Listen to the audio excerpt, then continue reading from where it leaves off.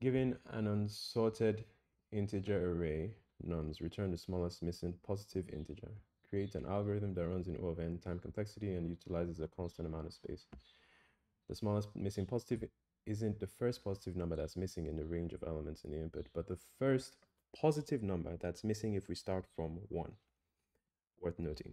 And this is part of the cyclic sort pattern. So everything we're going to do is typically going to rely on cyclic sort in some way or form. So a lot of the solutions we're going to see in the next the next 2 or 3 videos under this pattern all look really similar, right? Because again, cyclic sort is in it. So the first missing positive number is 3, because you can see 1, 2, 4, 5. So 3 is missing here. And if we look at this example, the first missing positive number starting from 1, right? In this case is 1, right? Because you have 2, 3, 4, but there's no 1 here. And then in this case, we have 1, 2, 3, 4. The first missing positive number, because everything is represented here, is 5. And in this case, we start from 7, 8, 9, 10. We've skipped everything from 1 to 6, but the first missing one is going to be 1. Okay, hope that makes sense. Imagine we had this array and I wanted to find the first missing positive number. In this case, it would be 2. 2 should be the answer. But we're going to perform cyclic sort, and that looks like this branch of code right here. This is the bulk of it, really, when you're performing cyclic sort. So we're looping through every single item, right, in the numbers array, right, that we get length, initialize the cursor, start from the first element, and then while the first element is less than the length of the array, we are checking what is at I minus 1. So the value, right, at I, and the value at I, and then we subtract 1 from it, whatever it is. Again, to just account for off by 1 errors, because our programming language is 0 indexed. And so we get the value at I, then we check if it belongs in the range. So that is if it's positive, it's a positive number, and it's less than the entire length of the array, because everything goes from 1 to n.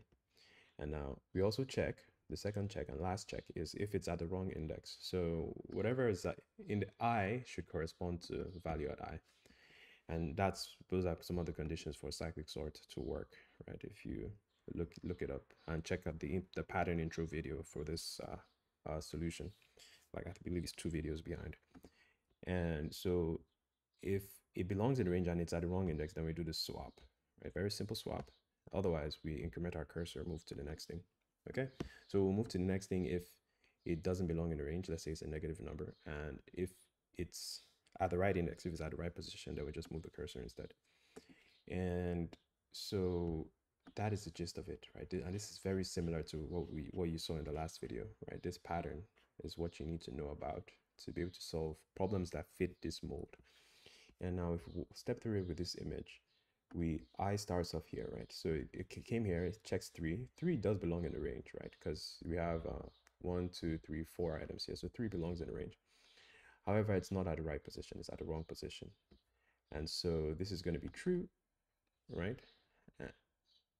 Is at the wrong index and it belongs in the range. So this branch is going to trigger, right? This branch right here is going to trigger.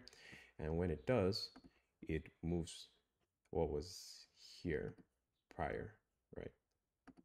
Puts 3 in its right place and moves this here. And now I hasn't been updated.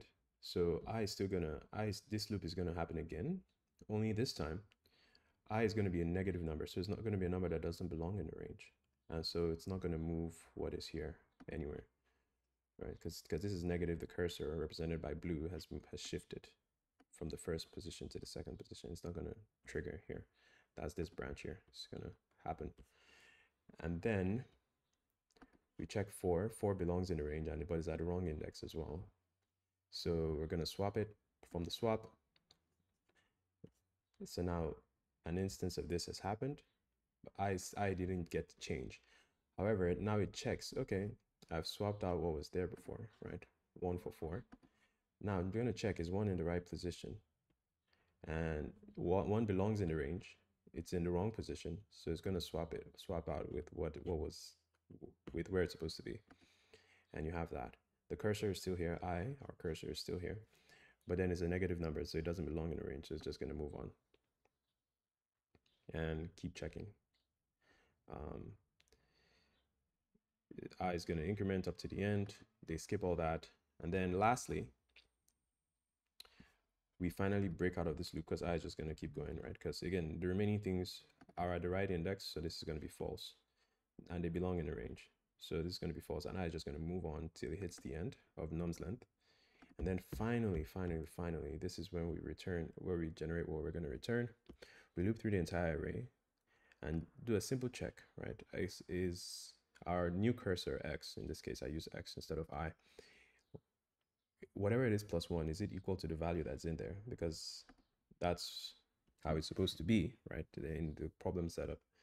And if it isn't, then just return X plus 1. So in this case, right, it's going to loop, it's going to start from 0, right? Yes, it's going to start from 0. It's going to expect 1 here, right? It's going to expect 2 here. And because 2 isn't equal to what ended up being here, -1, we just return X, our cursor's position, right? Because our cursor represents what should be there, +1. And once we're done with that, in this case, this is a happy path, right? We return that. Otherwise, we return, if they're all in the correct spot, we're just gonna pick up the num's length +1. If you remember in the list of examples I gave in the beginning of the video, you just return the first thing after the end of the length of the array, and you're done. Safe and neat. And we have succeeded in what the problem wanted, right? In the sense that we did this in O of n time, and our space complexity of cyclic sort is O of 1, because we need to use a constant amount of space. And that's all there is to this problem. Thank you. Like, subscribe, share. Bye.